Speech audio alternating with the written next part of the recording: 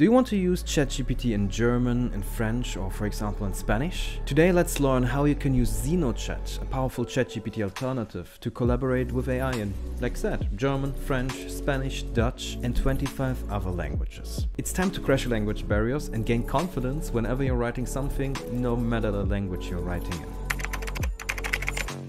My name is Dominik and I'm one of the co-founders of TextCortex, one of the top 200 early-stage AI companies here in Europe, building your next-level AI companion. You're probably wondering why ZenoChat is going to be a game changer for your daily work routine. Imagine having an AI companion you can bring with you wherever you are on the internet and use it anytime you need with just one click. Zeno is capable of remembering past dialogues and responding in smooth collaboration. The ideal virtual coworker, so to say. So let me give you an example of how ZenoChat will revolutionize your communication in different languages. To start experimenting with Zeno, simply open our sidebar, the small little bubble in the most of the time bottom right of your screen, and Zeno will greet you right away. The first step now is to select the output language, the language you want to have when Zeno is done with his thinking and writing.